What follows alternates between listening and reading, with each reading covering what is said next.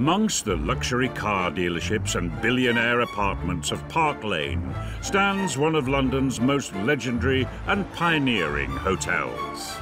When someone says the Dorchester to me, the first thing that comes to mind is absolute indulgence and opulence. When it was opened in 1931, it was revolutionary in the hotel world. The first reinforced concrete hotel ever built, and like nothing London had ever seen. It was built by Sir Robert McAlpine, who really wanted to have one of the top luxury hotels in Europe. And although from the outside it's quite concrete and sort of square, inside it's full of that 30s Art Deco glamour. And right from day one, it has always enticed the wealthy and well-known. The first memory of my first day at the Dorchester was the opulence of the place. And in those days, it was nearly every corner suite at the Dorchester had a permanent guest in. We had Jack Cotton in 120, who was a property magnate. Sir John Ellerman in 620, who owned Ellerman Shipping Lines. Lord and Lady Rank were permanently there. They were in 607. You really feel that there's a buzz there. I mean, there's always a chance that you're going to turn around and Jennifer Lopez or Tom Cruise are checking in and you get to see them walking through the lobby. The aim of the hotel was to bring the nations of the world together. The founders of the hotel were part of an organisation called Come to Britain. It was designed to attract people there, and it worked.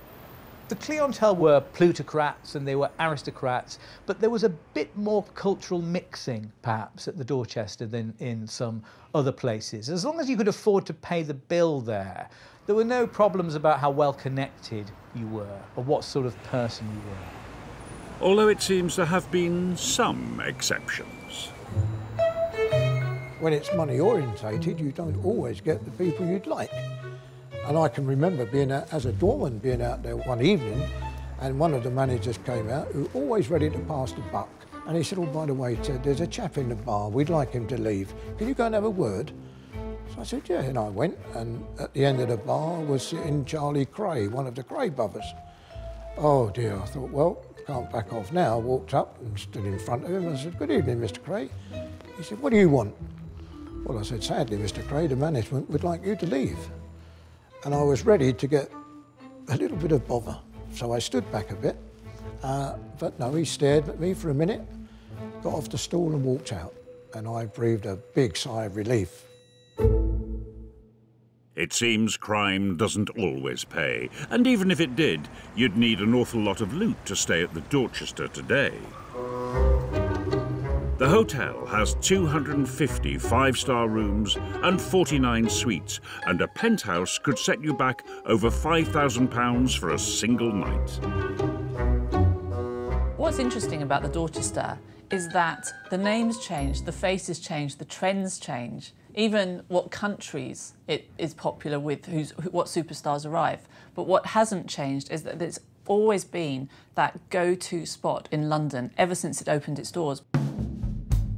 Back in the 30s, it was all about foils, literary luncheons. It was people like Noel Coward, Cole Porter, it was Somerset Maugham, Cecil Day-Lewis. I mean, these were the superstars of their day. In the 1930s, that superstar set were all about London's latest fad.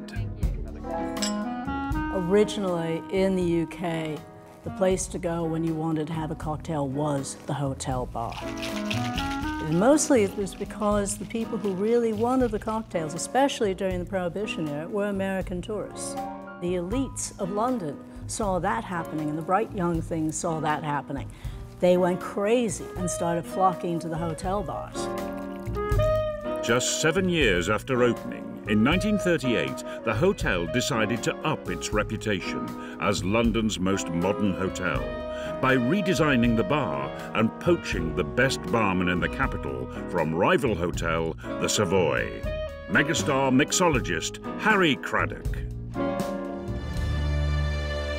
The hotel has always attracted the moneyed, and it was no different immediately after the Second World War.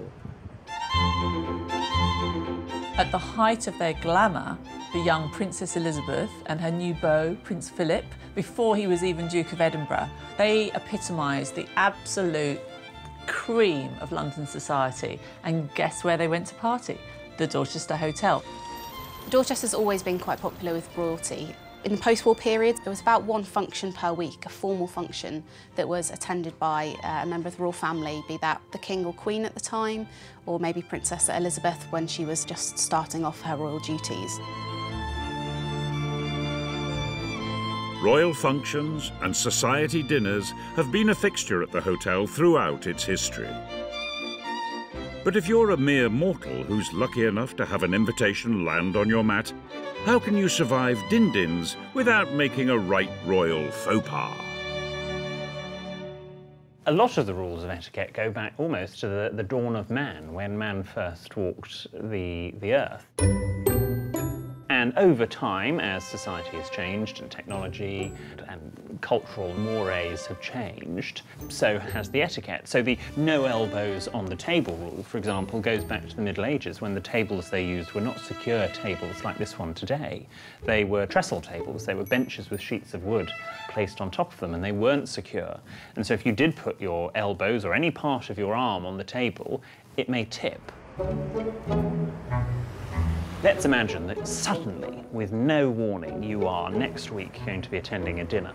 Here is what you need to do. You arrive at the Dorchester.